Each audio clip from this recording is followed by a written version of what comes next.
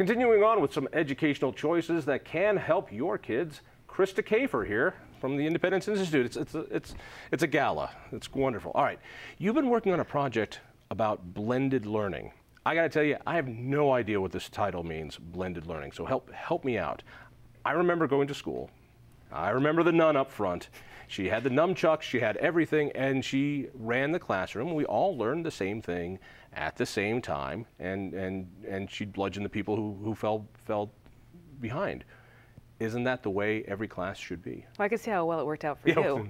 It done good for me. It done real good for me. It leaves a lot of kids behind. I mean, it works for some kids and leaves others behind. There's also kids that want to move forward and they can't, they get bored. So the question is, how can we remodel education so that those that need help can get it in real time, and those who need something extra, they need to move forward in the curriculum, they're bored, they can move forward? How do you serve, 25, 30 kids in a classroom with just one teacher? The way you can do that is by blending in technology. Oh, you're one of those. You think technology helps. All right, but let's think. We all know that standard class. In that standard class, in the Catholic school, there were 35 kids in the class. Now there's 25 kids in the class, and that's terrific because you want to have more individualized attention. But there were some smarter kids in that class of mine in Catholic school, and they worked at a different level. I was the one that they needed to spend more time with.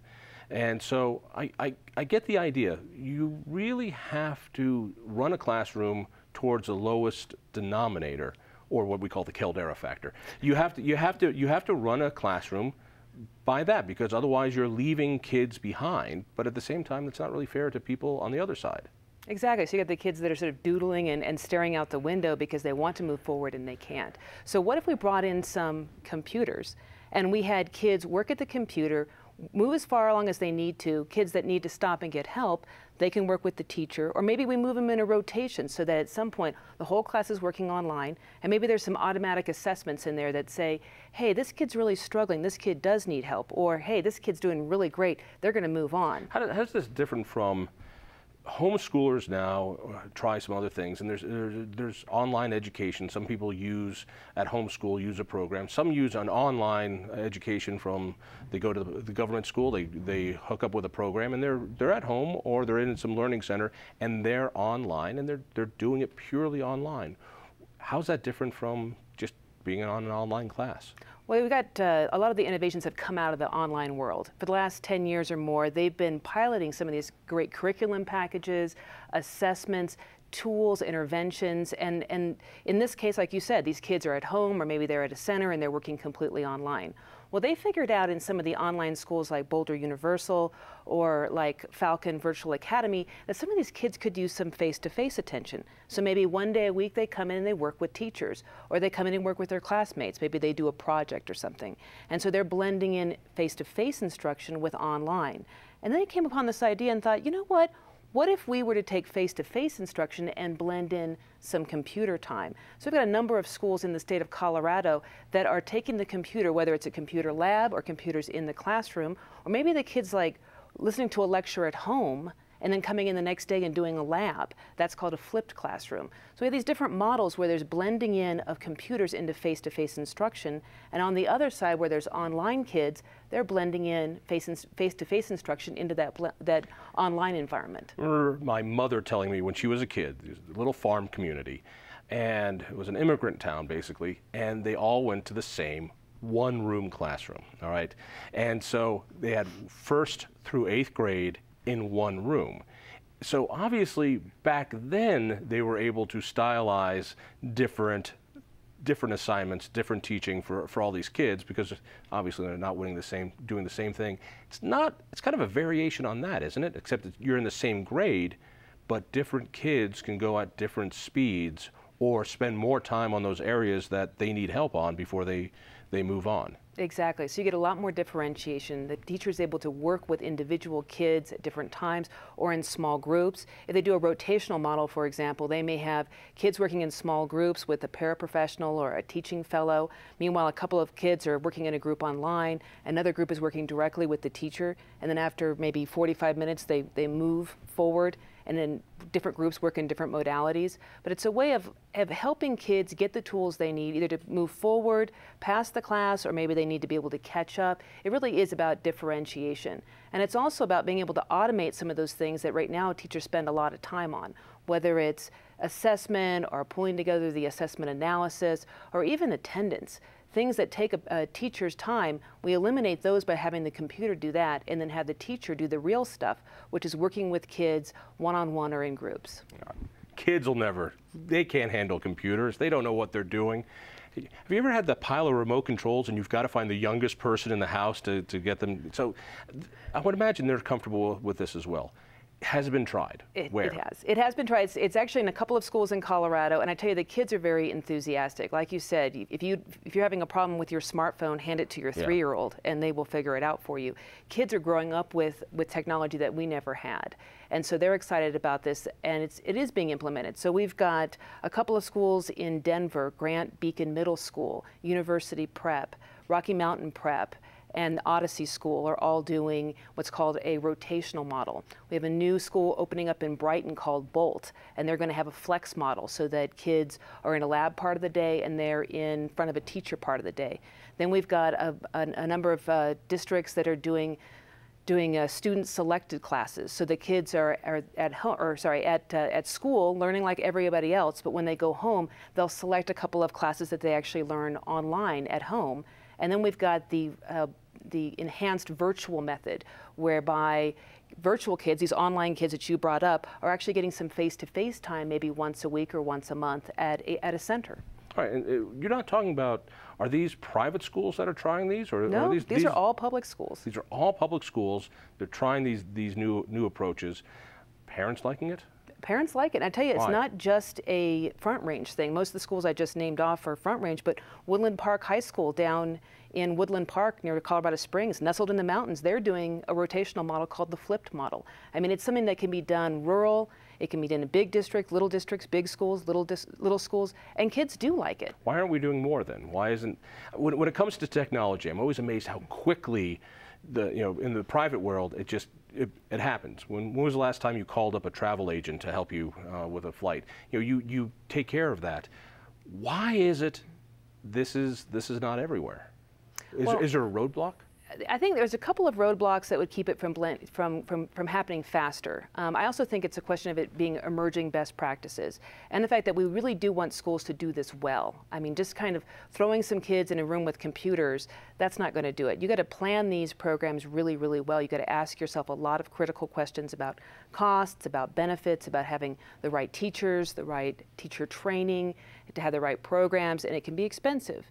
So the question is putting together the right plan for the right school for the right students, and tapping into those emerging practices that are being identified by entities like the Independence Institute or Donald K., where teachers and administrators can learn what's being done and then do it well. And then there's some roadblocks at the legislative level as well. Talk to me about that part. Parents it's hard to move schools and school districts, but the legislatures are very responsive to what constituents want because they're up for election every other year. What is it that you'd be looking for from the state legislature? Well, what I would like to see them consider is having a funding structure whereby courses are funded directly. Right now, let's say you've got a school that's going, or a district that's going to allow students to take some classes online. And the district decides what online entities can be used, and there may be some other ones out there that they don't let the families choose, and then they may just pay a little bit of a fee to the provider to say, okay, you provided this class, here's your fee, and it may not really be enough to cover the cost. And it also eliminates a lot of options for families who might want to choose a different online provider.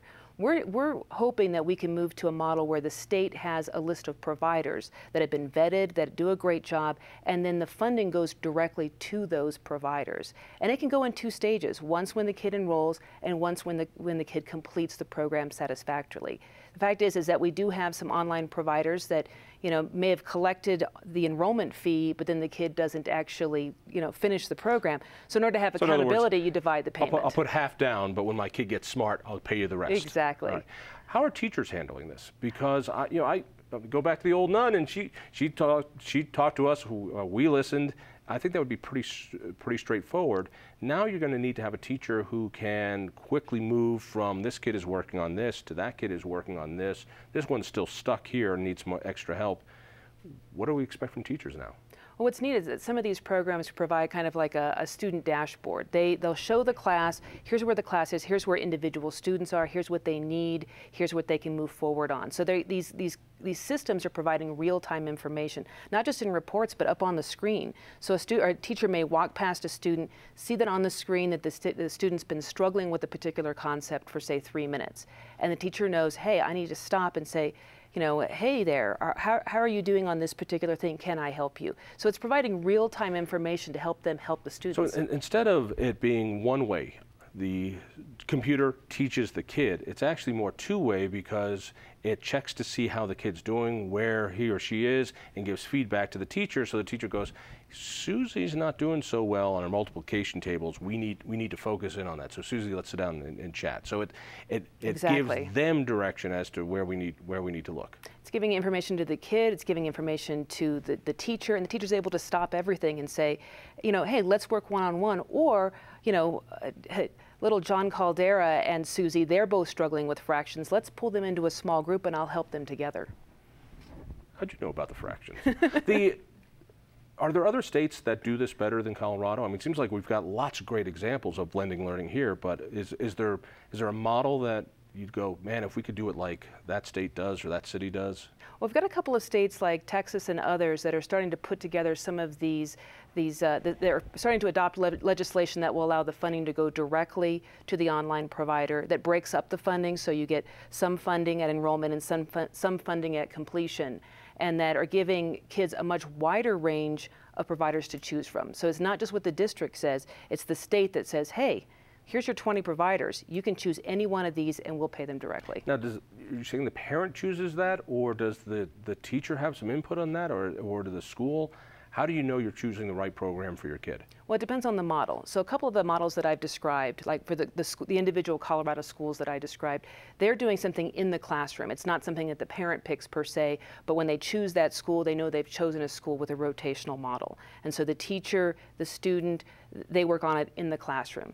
Then there's also the flex model, which is like Bolt Academy in Brighton, where the child spends half the time online and half the time in the classroom. But these other two models, where it's the online academy where they get some face-to-face interaction, or where students are self-selecting classes in addition to their regular school day, that's where you're dealing with other providers. Tight on time. So if someone is watching this right now and go, I want my kid doing that, where do they go? What do they do? Well, first I would check the Independence Institute's webpage and take a look at that paper. Read through that paper and see exactly what I'm talking about. What's the title of it? It's The Rise of Blended Learning in Colorado. It's a great place to start. It's a great paper. It's the most amazing paper ever. It's a great place to start. Right. The Rise of Blending Learning. Go to independenceinstitute.org and check it out. Exactly. And then after that, you do what? Go Then to your school board and say, I want this. I would talk to your individual teachers and the principal and say, hey, what's going on at our school? Krista Kafer, thank you. Thank you. Listen for KHOW Radio. I'd love to spend some time with you. Check out independenceinstitute.org, and we'll see you next week.